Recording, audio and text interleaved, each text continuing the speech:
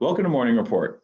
Vitamin D deficiency may increase the risk for metabolic syndrome after menopause. Researchers looked at 463 postmenopausal women with cardiovascular disease who weren't taking vitamin D supplements.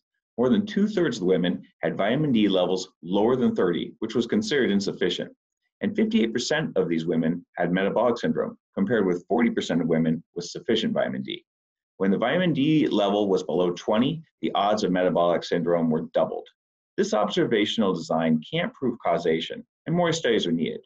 But since metabolic syndrome is a major risk factor for cardiovascular disease, maintaining adequate vitamin D levels in postmenopausal women may be an important preventive measure.